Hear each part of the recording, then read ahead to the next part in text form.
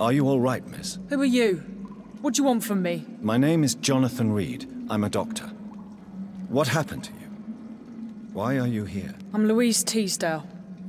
I was kidnapped a few weeks ago by a vampire. Don't laugh, please, sir. It's no joke. I believe you, Miss Teasdale. That monster told me my father was dead. That no one was waiting for me outside. You're safe now.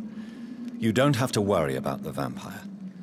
You should just return home. Thank you, sir. I hope we'll meet again soon, because I'd really like you to teach me how to get rid of these creatures.